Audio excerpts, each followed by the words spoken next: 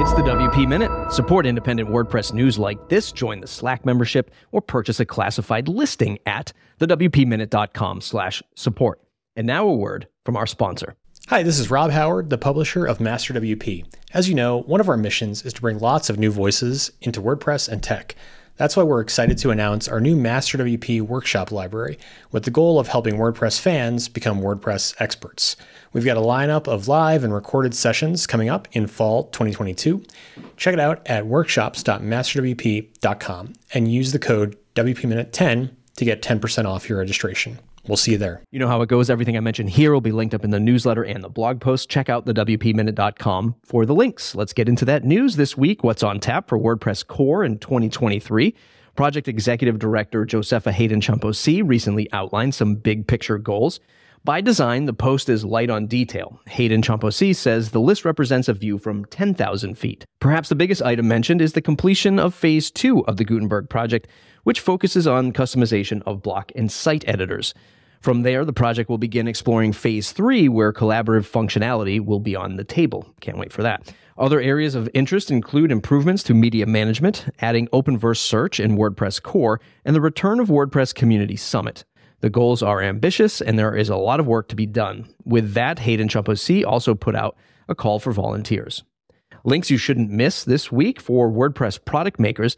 Identifying a target audience can be challenging. There is often difficulty in balancing new features, support, and marketing. After a few years of catering to publishers of all sizes, myself included, Newsletter Glue Leslie Sim has decided to train her product's focus on newsrooms and media companies.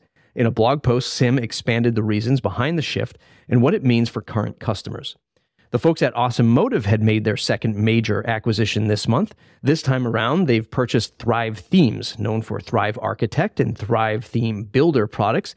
The company also touches on LMS automation and marketing niches. Look for a more long-form interview with me and Syed Balki here soon. WordFence has released the annual State of WordPress Security Report. Takeaways include a higher number of reported vulnerabilities, while fewer of them were categorized as critical unauthenticated. One constant is the need to keep your WordPress installation up to date. Neglect is still a huge factor when it comes to security. Let's dive into the grab bag where we take a look at some of other interesting topics contributed by our members right in the Slack channel. The WordPress end user documentation area known as Help Hub has a fresh new look. Speaking of fresh new looks, version 20.0 Yoast SEO features a completely redesigned settings UI. If you're using LearnPress LMS plugin, you'll want to update to the latest version. Security firm PatchStack has detailed multiple vulnerabilities in previous versions. Equalize Digital have announced a webinar that will demonstrate how to use the NVDA and VoiceOver screen reader apps for website accessibility testing. The event takes place on Thursday, February 16th, 2023 from 10 a.m. to 12 p.m. Central Standard Time. If you're interested in accepting cryptocurrency on your WooCommerce store, the Do the Woo podcast explored this topic in a recent episode. WordCamp Europe is looking for speakers. The event will take place in Athens, Greece from June 8th through the 10th, 2023. Speaker applications will be accepted through February 5th. Stranger Studios, developer of Paid Memberships Pro, have made an investment in Lifter LMS. Separate announcements were made by Stranger Studios' Jason Coleman and Chris Badgett of Lifter LMS. Also, stay tuned here for an interview around that topic. WordPress developer Chris Weigman makes a case for why WordPress should embrace the Fediverse.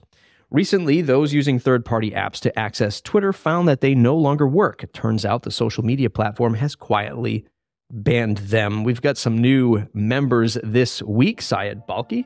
Follow Syed Balki on Twitter. And Ann Henagar. Thank you and welcome to our new members supporting us at the WP Minute, where you can do that too, the WPMinute.com/support. To join, we have a new video this week. I'm taking a look at the Transistor podcast hosting platform. That's where the WP Minute and the Matt Report are now hosted. If you're looking for the pros and cons of Transistor, check out that video. If you're looking to start your podcast, check out that platform, transistor.fm. Thanks to all the members who shared these links today: Nate Finch, Amber Hines, Daniel Schutzsmith, Leslie Sim, and good old Brad Williams. Thanks to you, dear listener and viewer, for tuning in to your favorite 5 minutes of WordPress news every Wednesday. You can support independent content like this by purchasing us a digital coffee at the WPMinute.com. WPminute.com. Join the membership, join the Link Squad. And by the way, hey, Syed Balki joined. There's a lot of conversation happening there around Thrive, pricing, the acquisition, what went into it. Get involved. Go to the WPminute.com/support. That's it for today's episode. If you enjoyed it, please share it wherever you do social media and jump on the mailing list at the WPminute.com.